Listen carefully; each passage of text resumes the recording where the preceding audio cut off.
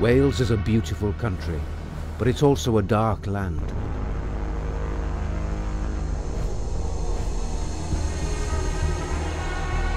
In this series, we join retired Chief Constable Jackie Roberts as she revisits some of the country's most notorious murders. Okay, good morning team, nice to see you all. She is assisted by a team of leading experts. Together, they will apply modern policing techniques to examine a series of disturbing murder cases. These include cold cases, the reinvestigation of which may lead to the identification of a prime suspect, and solved cases that are considered landmark police investigations that continue to impact on the way murder is detected in the UK today.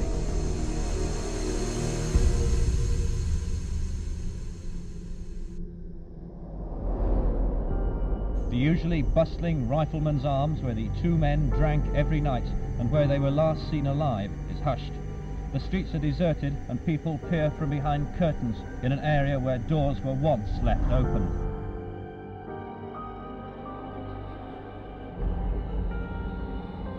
Easter Monday 1972 was the last time that anyone saw two Blaenavon men, Isaac Ike Hughes and Arthur Waite, alive.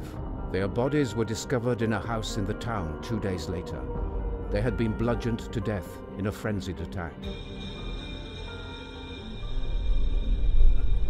Over at the incident room in the citadel of the old Swansea Library, the Darkland team have gathered to reinvestigate this half-century-old murder mystery. So Paul, we're looking at the case of a double murder, Isaac Hughes and Arthur Waite, that happened in 1972 in Blaenavon. It's something of a 50-year-old mystery, this particular case. It's in quite an isolated village at the top of the Gwent Valley. It's Easter Monday and most of the locals are in the local pub there. And in the pub with all the locals are two people, Ike or Isaac Hughes and James Arthur Waite. They're in the pub literally from 2 o'clock in the afternoon until 11 o'clock in the evening, certainly consuming a huge amount of alcohol. They're assisted from the pub by a couple of the locals. Ike is left in the house with Arthur about 11:30 that evening, and that's the last time they were actually seen alive. On the Wednesday, the police are called, and the bodies of Ike and Arthur are found in the living room of the house. Both men are deceased, and an investigation is started. So today we're joined by Mark Waters, a retired head of CID of Gwent. Mark, you'll have more knowledge than the rest of us in relation to the detail of this case, because you were a young Bobby at the time of the incident and had some involvement in the case. So what would you hope to achieve from re-looking at this now today? We would clearly like to know who actually killed Isaac and Arthur. I think the people of Blaenavon would like to know, and certainly policemen serving at that time would like to know what exactly happened. A now retired detective who worked alongside Mark Waters in 1972 was Derek O'Connell. He has agreed to share his memories of the investigation for the first time.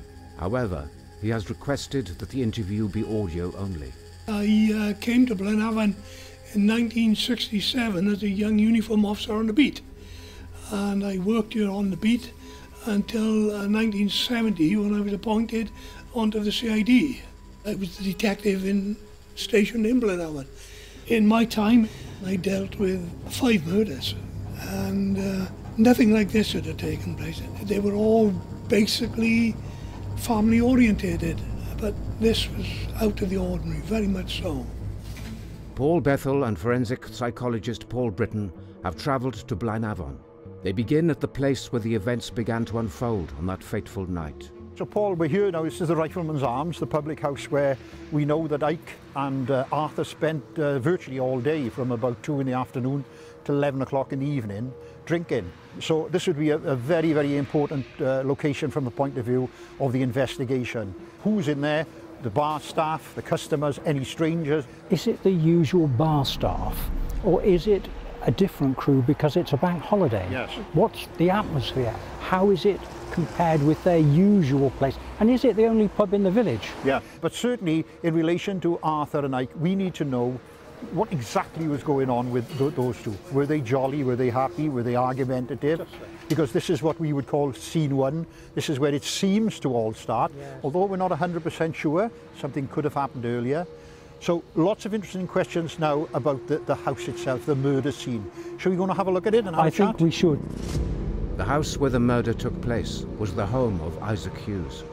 It was located at Rifle Green, a short walk from the pub where he and Arthur had spent their Easter Monday. Following the murder, the house fell into disrepair as no one would live there. Demolished some years later, the gap that remains is a constant reminder to the community of what happened all those years ago. So Paul, we're here at the location where Ike and Arthur were killed. Yes. From what we can gather, it was best described as a one up, one down, these small, almost like a flatlet type of premises. And at about 11:30 on Easter Monday evening, the friends leave them in the house, and they're left, as far as we know, in the sitting room of the house. And that tells us just a little bit, doesn't it, about the people. Because rather than being just a short step across a road, there's a little investment of effort, isn't there? So you're looking at someone who either particularly wanted to bring them home, had some reason, or something that indicated friendship, something that indicated pals, that you were not going to just leave them there. So that helps us to formulate little hypotheses about what we need to know more about. What we need to know, what we need to dig really deep into here is, what are the lives of Ike and Arthur about? I think the motivation is a key issue. We want to know more about these two men and the environment that they lived in. We want to know about their work history, everything that we can that allows us to say, I think we ought to be looking in this direction. I knew Ike. I didn't have a lot to do with Arthur, but on 2 occasions, as a uniform officer, on a night shift, I actually picked Ike up in a drunken stupor and took him up to the caravan where he lived on his small holding. That was about the only dealings I had with him. Many family members of the murdered men still live in Blaenavon, and despite the passage of time, they are still searching for answers. Paul Britton has arranged to meet Darrell Waite, the great-nephew of Arthur. Darrell, when did you first become aware of the killings that are associated with your family? When I was a little boy, I was around 6 or 7, my father told me what had happened. What did he tell you? I was curious about the gap that was in the houses down the road here. That's when he told me that's where your Uncle Arthur got murdered. Him and his friend, and they couldn't sell the house that it was built on because it was so horrific. How did you as a family deal with that? I mean, I was very young. I wasn't even born when Arthur got murdered. It obviously had a big effect on my father because he'd bring it up every so often, all through my course of my life. How would he bring it up? Out of the blue sometimes, close to maybe birthday. Ah, yes. And it'd maybe play on his mind. He'd always said that he wanted the case reopened.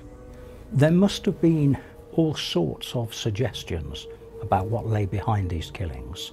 As with any small place, you're going to get rumours, you're going to get truths, but dividing the two is a very difficult thing to do. My father had views and opinions on who he thought, but thought and proving are 2 different things, isn't they? There are a variety of potential motives, reasons that sit behind it. May I ask you what you've been made aware of? My father made me aware of the fact that Arthur was a bit of a fly-by-night, and I think he may have been speaking to people that he shouldn't have been speaking to on a married sort of basis. Oh, if you know yes. what I mean. So perhaps talking to someone else's wife. Talking, putting it politely. I understand what you're saying. We're being gentle, aren't we? What might that have led to? Well, I think if somebody found out that their wife was cheating with another man, then it induces anger, doesn't it? Especially if you're a person that's known for being angry, then sometimes that anger, alcohol-induced, can become more than anger. Even though this is a small village town, this case, these killings, are still almost very much alive, and people are affected by them across the whole place. It leaves a scar. I think it's something that you just, over time, push back to the back of your mind. Because obviously there's never been no conclusion, and the longer things go on, the likelihood of there being a conclusion is highly unlikely, isn't it? If it were possible that the work we've done here leads to a much more solid view of, would you think that that is a benefit to the community and yourself and your family at the end? Yes, I would. We all want to know what happened that night. We all want to know why. We all want to know who done it and for what reasons they did. But also, for the people that didn't do it, who had the fingers pointed at them, some of it ruined some people's lives. So it's also something for them as well as for the family, innit? Blaenavon is a valleys town that owes its existence to the Industrial Revolution. At the time of the murders, it was still very much a tight-knit mining community.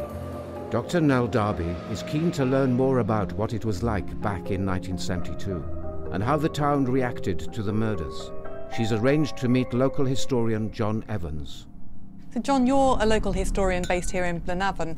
Could you give me a bit of kind of context about what the town was like in the early 1970s? There'd been coal mining for a very long time here, steel industry for a very long time. Blaenavon was very much more a community in those days. People who worked underground had to look after each other, and they did. And of course the pub was kind of central to that sense of community as well, wasn't it? There were a lot more pubs in those days. With things like bank holidays, they'd be full, but Fridays and Saturdays wouldn't be able to get through the door. Isaac and Arthur, they spent so long in the local pub. Would that be seen as unusual? Was that kind of common? With blokes living like that by themselves, it would be nothing unusual for somebody to go into a pub when it opened and go home when it closed. If they had money in their pocket and they could afford it, they'd meet friends there, they'd make new friends there.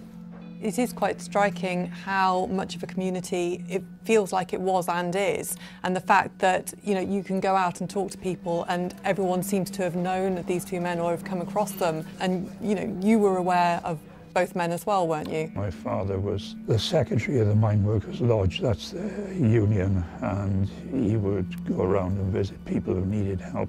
So I'd take him around in a car, so I got to meet Arthur.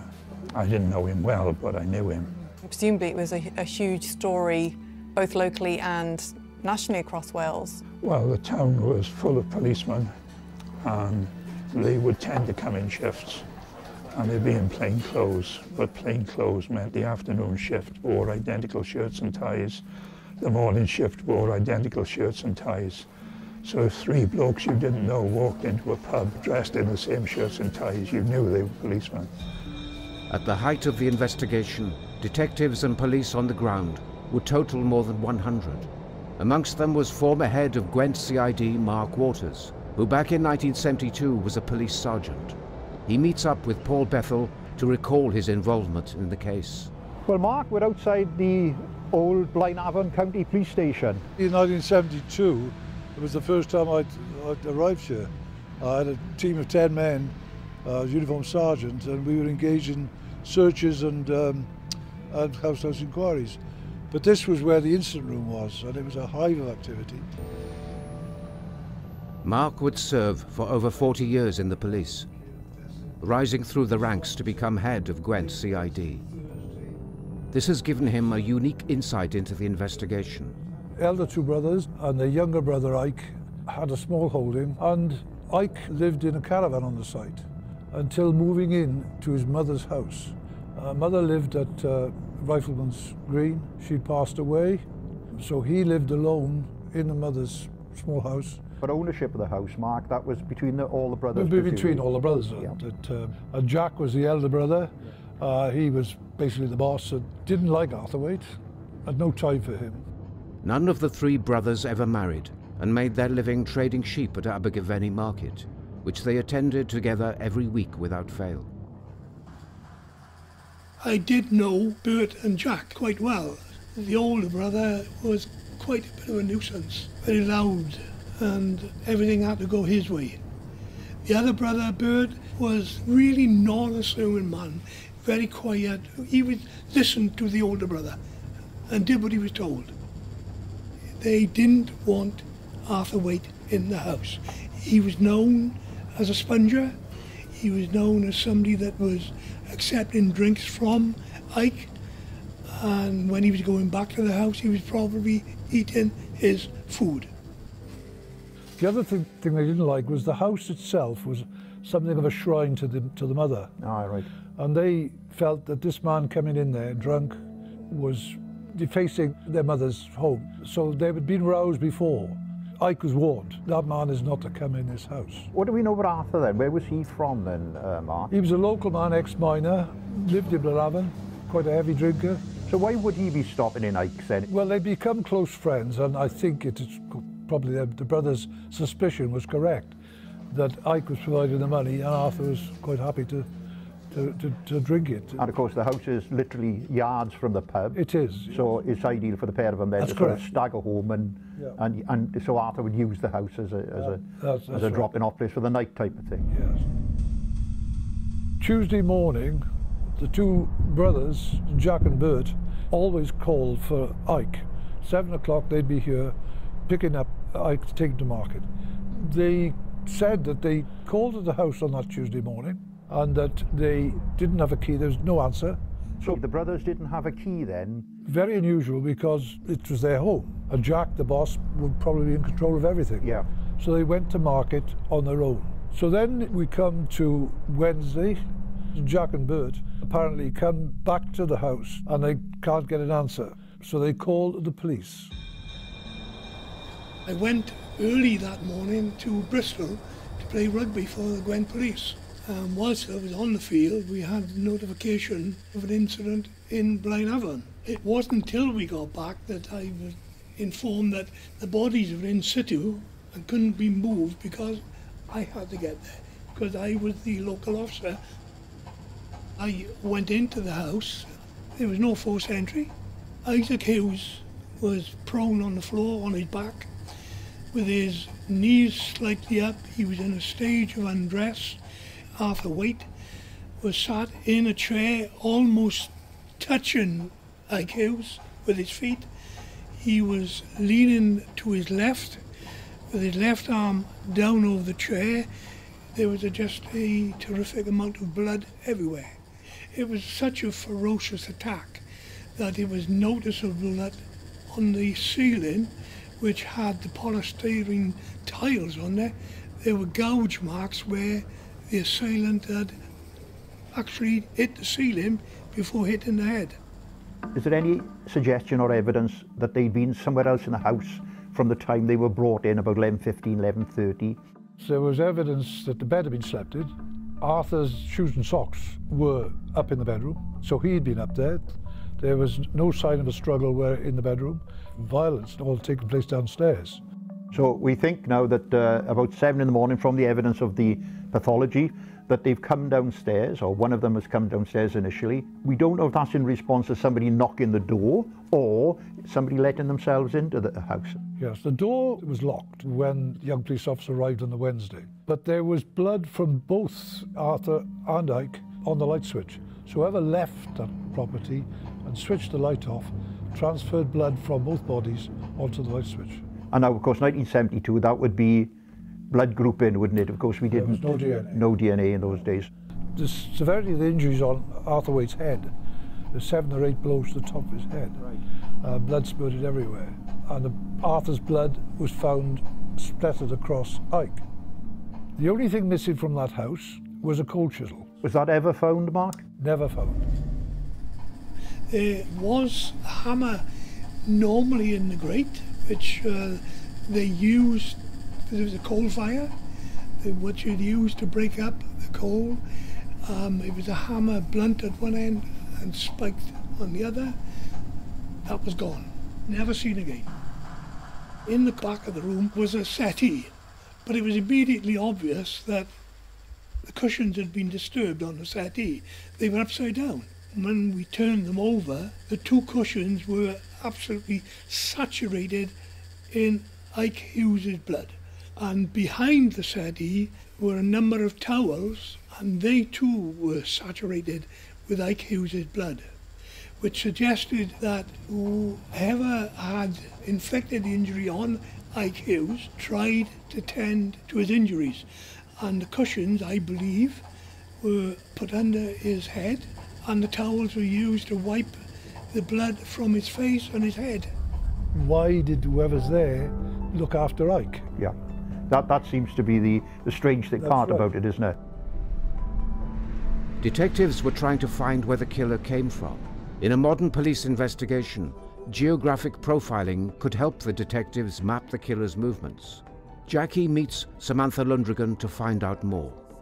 The most interesting question from me, if I was coming in to profile this, would be, are we looking for someone in the local community, or is this someone who's come in from outside? So that would be the starting point for this type of crime. So Sam, we do know with this case that there have been some potential suspects, two which were brothers of one of the deceased, and also maybe somebody else living in the locality where there was a suggestion maybe of an affair with Arthur Waite. So under those contexts, how would you start to sort of unpick some of that? So I think there's three things, and this goes beyond geographic profiling. One is the opportunity. Did these individuals have the opportunity to commit this crime? And that is where we look at the geography in terms of where they would be at what time. Can we place them in the locations? But then we also need to start thinking in terms of, do they have the means to do it? And then lastly, do they have the motive, which is where the psychological profiling comes in. So that's the fusing of geography and psychology, where you can start to build up a picture. In this particular case, it seems to have been quite opportunistic. Murder weapon may well have come from the scene, so the means is really about getting to a location, but then how you carry out the crime. For the brothers, we can pretty much tick all of those, that they had the opportunity, that they had the means, and that they had potentially the motive. The motive because of this conflict between how they perceived Arthur Waite and that relationship with their brother. Yeah. Back in 1972, the police focused on more traditional ways of gathering information, including making thousands of door-to-door inquiries. As a police sergeant, Mark Waters oversaw the team who were charged with getting information from the townsfolk. With murder scenes, as you know, things get found and things happen, and there's a mix-up on names or mix-up of dates, mix-up of relationships. And of course you've got, in these types of community, you've got this reluctance for people to tell you exactly what's happened. They're afraid of being ostracised, I suppose, are they? It's very difficult. Paul has managed to track down some of the oldest residents of Blaenavon who spoke to the police at the time, including Cecil Morgan. Do you drink in the Rifleman's? Yeah. And would Arthur and Ike be in there when you were in there? More than likely. Yeah, yeah. We all liked our pint of beer in those days. You're all big drinkers? All big drinkers. So what were you up to when the murder happened then, Cecil? Were you about then? Do you remember hearing about it? Well, when they come around interviewing everybody in Blaenavon, I was on the bath. I just come home from work. Like.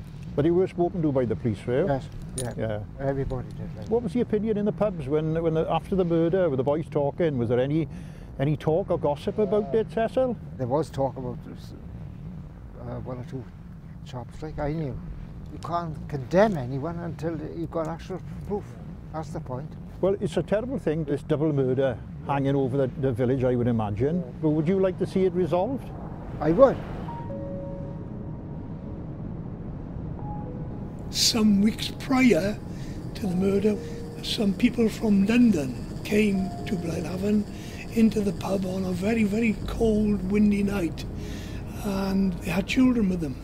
They were, shall we say, Irish travellers, and he was the kind of man who was so concerned that he allowed them to stay at his house for the night until they went back to London the following day. And everybody said, oh, they are the murderers. But we were able to disprove that. In fact, I went to London, and together with other officers, we made inquiries, and we were able to prove that they were in London at the time of the murders. Local resident Cecil has told Mark and Paul where to find Desmond Waite, a relative of Arthur Waite. Can he shed any light on the relationship between the murdered men? Arthur's father and my grandfather, two brothers. So he's a sort of second cousin to you then, was he? That's right, you got it. That's right. Yeah. What do you remember about it, the murders? Arthur, easy going. The easiest going man you could ever wish to meet. What had happened, I think it was Easter time. Yeah, Easter Monday. Easter Monday. Yeah. Of course, the Rifleman's then was bloody packed. There was people coming down from London and all that. I wouldn't have made it worse. When they said it was done, I thought they were bound to catch that person. They got to catch that person. Arthur was in the way that night. He was there and he had to go. In the way of who? I don't know. This is the problem. This is it. Murders today, there's always a first suspect. Yes. Isn't there? With this, it just went on and on. But Arthur and Isaac were friends. That's right. How long have they been friends? Oh, a long time. And they were two different temperaments. Arthur was bloody jolly, like he was a different person altogether. He wasn't liked. Did you hear any of the rumours yourself, Desmond? I heard them. We heard them. Anything you can share with us? Well, one chap was mentioned. He was the most prominent one that they thought had done it. Was there anything said about Jack and Bert at all? The two brothers? Yes. No, nothing mentioned about them. All their life was sheep. That's all they done was bloody sheep. Did Arthur have any girlfriends? No, he never bothered with women, never bothered with only him and Isaac? Isaac, that's right, that's only two was involved with it. Arthur never got married, never bothered with women at all. And now, when you say they're always together, that's Ike and Arthur were together, drinking together. Right. What was the attraction, do you reckon? I haven't got a clue. I don't know why the two... Arthur was a different kettle of fish altogether than the one he was with. Back in 1972, the lives of the murdered men were reported heavily in the press. Dr. Nal Darby is examining newspapers from the time to see if the stories offer any clues as to why Arthur and Isaac may have been targeted in the attack. Isaac was 70 years old. He had developed this friendship with Arthur, who was 20 years his junior. It does appear to be a slightly unequal relationship between two men of quite different ages. You find in one of the press reports there's a one-word crosshead within the article that just says bachelor, which seems a bit odd to just slap bang in the middle of an article. But bachelor was quite commonly a euphemism at the time for being gay. So I do wonder whether there were rumours in town that reached the press about what the true nature of the relationship between the two men were. And that might support somebody coming across the men and becoming angry, discovering their relationship or finding it was different to what they expected. It feels like it's a local crime. It's a result of some sort of spontaneous anger or fight between men who knew each other well. And I think the answers are still very much within the town. The Darkland team reconvene at the incident room to share the initial findings. So we've been out and about in the field now. Is there anything significant that's emerged so far? There was suggestion that Arthur was having a relationship with various women. None of it, as far as I could see, was ever followed through in terms of, you know, the women would say no and that would be it. The relationship between Arthur and Ike. Was there any suggestion at the time that perhaps the relationship was a little bit more than just friendship? No, it's 72.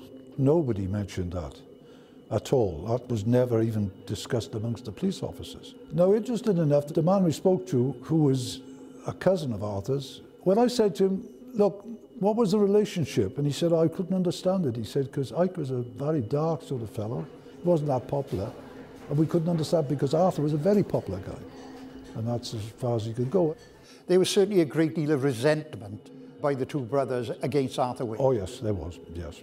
If you talk to people today, it's clear they still have very strong views on what might have happened and that those views are not the same. There's no consistency in terms of how the locals see this case and who they think was responsible. From a forensic point of view, of course, you've got the cushions being turned over. It's almost like a temporary act to conceal the blood. And of course, the towels being hidden behind the sofa. You know, it's quite a haphazard sort of scene, if you like, and way of trying to conceal what went on. Because, you know, very shortly that was all going to be discovered. So that's all a little bit of a mystery. Why would somebody go to the bother, a stranger or a person who's going to do a hit on him, bother to look after Isaac? Yeah. And wash his face, put him on a pillow? Yeah. It had to be somebody who had some sort of feeling for him. Paul, what would be really good is if we could try and find somebody with forensic expertise that could give us a little bit more background in relation to the blood at the scene and also the marks on the ceiling. And let's just bring back any further information we've got before we make our conclusions. To examine the crime scene forensics of the case more closely, the team have drafted in the help of Joe Millington. Joe is one of the world's leading authorities on blood pattern analysis. The team have constructed a murder tent. This simulates the layout of the room where Arthur and Isaac were murdered. Can science take us any closer to figuring out what happened that fateful night? So here we are in a reconstruction of the scene in which the two men were killed. And today we're going to be looking at some blood experiments to try and reconstruct the patterns that were seen and try and understand the activities that took place here. They're in the house together. The information received at the time was that they were both in the bed. I came down the stairs and met their attacker or attackers in this room. The place clearly was covered in blood splatter. It looked as though somebody had tried to put Isaac on a pillow, washed his face, wiped the blood off him, trying to revive him. So how you're describing the scene, it helps me to put in my expectations of the types of bloodstains that would be available in this space. What we can tell from bloodstain patterns is that we can understand where blows were delivered, and that helps us then to provide this essentially a narrative really about where people were at the moment that they were sustaining these injuries. I've seen the actual crime scene photograph. You know, there's something that sticks in your mind. Would it help, Joe, if I sat in the chair and we sort of made some sort of reconstruction? Yes, I think it would. Yeah, we've got Arthur sitting in the chair. He's sort of left in this position here with the head to the one side. So Paul, from your memory of the photographs, tell us where the blood stains were in the vicinity of Arthur. Looking at it here now, the blood spatter was all along the foot of the fire grate and up the side and on the back end of it. So based on your observations, Paul, then what we can do is we can start to build up our reconstruction. We've got a weapon that approximates to the coal pick that you say was missing from this scene. If I was to deliver blows in this area to your head, then there's a natural expectation that the blood droplets could be projected onto this wall. Okay, so we're going to start to build this scene up. I'm just going to put a small amount of blood on this paddle, and I'm just going to allow that to snap shut. We can see that there is almost like a void of stains in the centre there, and then lots of stains that have been projected out towards the right and across onto that other wall there. So Mark, when you were talking about the fact that some of the spatter had landed onto Ike's body, then that's telling us that he must have been in that location in order to capture that spatter. So he was probably on the floor whilst Arthur was sustaining this attack. The blow then to Ike would have taken place before, presumably, the blow to Arthur, who was sat in the chair. Almost certainly. Okay, so we've got the spatter on the wall, but now let's turn our attention to what the bloodstains would look like that came from the hammer. Can I ask you please to just put this visor on just for safety? So let's put a small amount of blood onto the end of this hammer. Let's see what happens when I swing this weapon. Yeah, it seems to match the crime scene photographs. So is it feasible then that he has attacked Arthur first? He's had a number of blows that perhaps have incapacitated him. Ike has intervened. He's been struck a blow, fallen on the floor. They've then continued to attack Arthur, and that's how the blood then has got onto Ike on the floor. That's definitely a possibility.